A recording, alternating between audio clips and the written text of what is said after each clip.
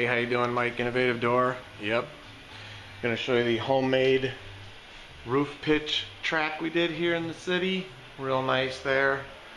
We just changed the bottom section out because it was all rusted up. And we're gonna put a new bottom seal. There's no seal on it right now, but just to show you the video here. Beautiful. Probably gonna stop short of the floor a little bit. Yeah. There's the lock. So we made this homemade roof pitch track. Customized the bearing plate as so to hook up the torsion. We got the springs calculated and we put new springs on there. Okay. Same thing on this side. We made the homemade roof pitch track, custom bracket mounted with the drum up there, nice and secure. And then you've got the roof following the roof pitch nicely here. Let me swing you around.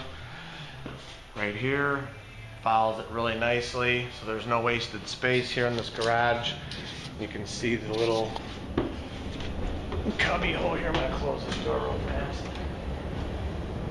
You see the little cubby hole here up in the garage for extra storage and stuff. And then you come down and then you have like a bird's eye view here of the roof pitch track. So when you do stuff like this, you need to get the door size, make and model, weight, and then you get the springs calculated through a spring app or the company. Tell them what roof pitch you're going with and they'll line it up for you. And then we get the jack shaft opener 8500W, because you could hang a drawbar opener on here, but this is much cleaner. Nothing up on the ceiling anymore except lights. And then if you look close up there in the middle, there's the LiftMaster light that'll get plugged in. It's an LED, which works nicely. And then you get the nice pad, time, temperature, battery backup. Then there's the lock, obviously the photo beams down there. Like I said, there's no bottom rubber right now because we just changed the bottom section. We're gonna throw the bottom rubber in a minute.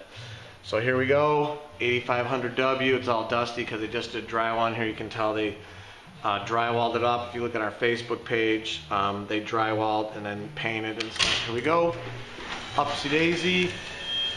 There it is, 8500W, innovative garage door.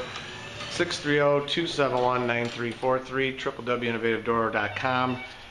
If you're new to the channel, smash the subscribe button, drop a like, drop a comment, check us out, ask us questions. We'll help you out any way we can. If you're new also, we're almost at 1,000 subscribers. We're at about 988, about 12 more. And when we reach the 1,000 mark, we're going to give away a free garage door opener, and I will ship it in America. I can't be shipping it out of the country, so it'll get shipped in the United States somewhere.